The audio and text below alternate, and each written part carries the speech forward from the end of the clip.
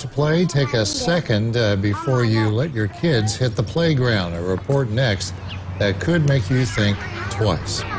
Thanks for joining us. Hello, I'm Brad Bird. And I'm Shelley Kirk. The playground can be a popular spot in the summertime, but in this heat, experts have a few warnings. In tonight's top story, Eyewitness News' Amelia Young explains how to keep your children safe.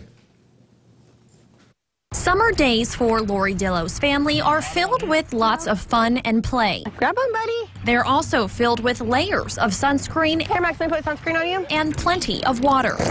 We feel like we've been kind of cooped up a lot lately, so we wanted to get out. Playgrounds are always an easy option for her 3 kids, but shady spots can be hard to come by. This is hot too. I had a temperature reader with me and found out this surface was 135 degrees. So make sure you're paying attention to where your kids are playing. One thing you might be worried about are the black swings, those coming in around 109 degrees. But actually, the thing to be worried about is the ground underneath.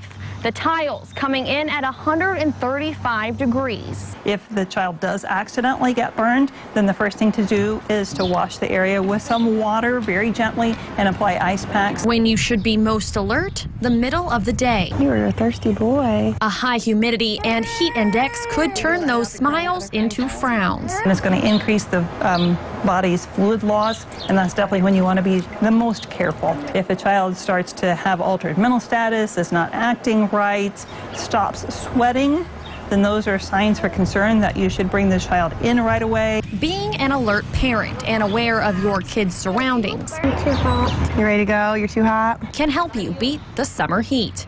In Evansville, Amelia Young, Eyewitness News. A federal grand jury has indicted an Evansville doctor